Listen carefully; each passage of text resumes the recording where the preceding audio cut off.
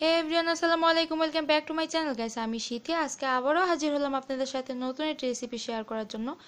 দর্শক, আজকে আমি আপনাদের সাথে শেয়ার করতে যাচ্ছি পঞ্চমুখী কচু দিয়ে রুই মাছের ঝোল। তো চলুন দেখে আসি মূল রেসিপিটি। আর দর্শক, আমার এই পঞ্চমুখী কচু দিয়ে আরেকটি গরু মাংসের রেসিপি আছে, আমি ডেসক্রিপশন বক্সে এটার লিঙ্কটা দিয়ে দেব, আপনারা অবশ্যই সেটা দেখে আসবেন। সেই রেসিপিটি অনেক মজাদার। তো চলুন দর্শক, চলে যাচ্ছি মূল রান্নায়।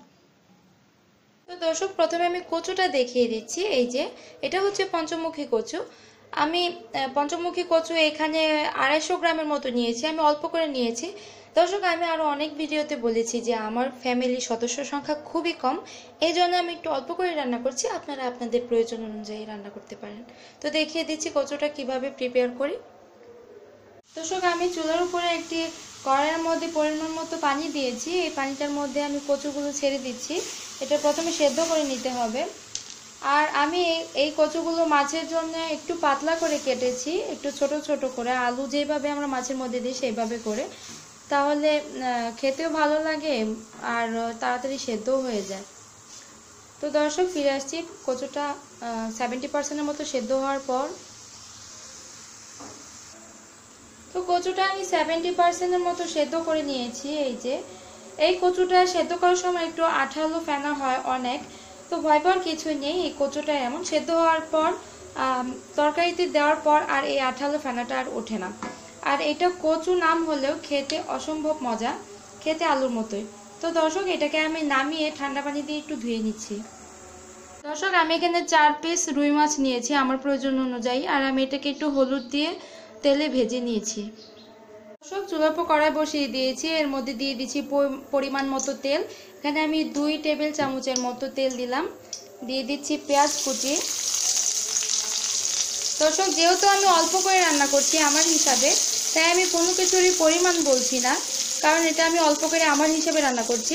আপনারা আপনাদের পরিমাণ মতো সব কিছু দিয়ে দিবেন। দিয়ে দিলাম পেঁয়াজ, দিয়ে দিচ্ছি আদা আর রসুন পেস্ট, এটা দিলাম 2 টেবিল চামচের মতো।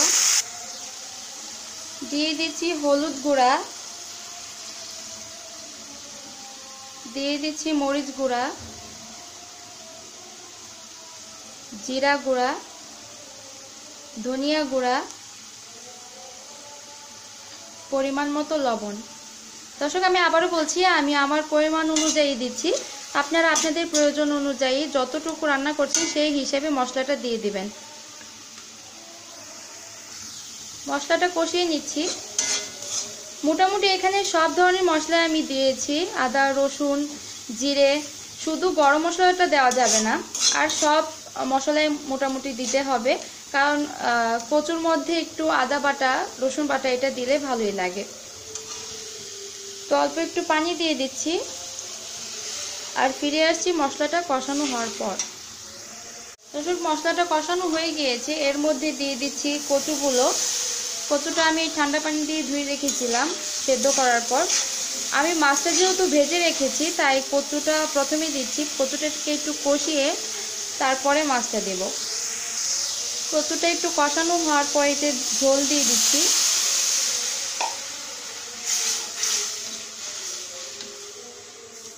এই কচুটার ঝোলটা একটু বলক এসে গেলে তারপরে মাছটা দিব। তো দর্শক, বলক এসে গিয়েছে, ফিরে আসলাম 5 মিনিট পর। এই মুহূর্তে আমি দিয়ে দিচ্ছি ভেজে রাখা মাছটা, আর দিয়ে দিচ্ছি 3টি কাঁচা মরিচ আস্তা। এটা দিয়ে দিচ্ছি, আস্ত দিলে মরিচ থেকে ঝাল উঠবে না, কিন্তু সেন্টটা অনেক সুন্দর আসে। আর আরেকটি কথা দর্শক, এই তরকারিতে একটু ঝোলটা বেশি দিতে হয়, কারণ কচুর ঝোলটা খেতেই বেশি ভালো লাগে, তো আমি ঝোলটা একটু বেশিই দিয়েছি। এখন ঢাকা দিয়ে রান্না হতে দিচ্ছি, ফিরে আসছি রান্না হওয়ার পর। দর্শক, তরকারিটা হয়ে গিয়েছে, আমি একটু কচুটা দেখিয়ে দিচ্ছি কতটুকু সেদ্ধ হয়েছে আপনাদের সুবিধার্থে।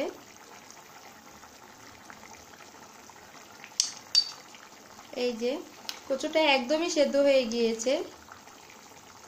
এই যে এখন আমি নামিয়ে নিচ্ছি, আর আপনারা অবশ্যই একটু লবণটা চেক করে নেবেন, লবণটার স্বাদটা। তো ফিরে আসছি পরিবেশনের পর। তৈরি হয়ে গেল পঞ্চমুখী কচু দিয়ে রুই মাছের ঝোল।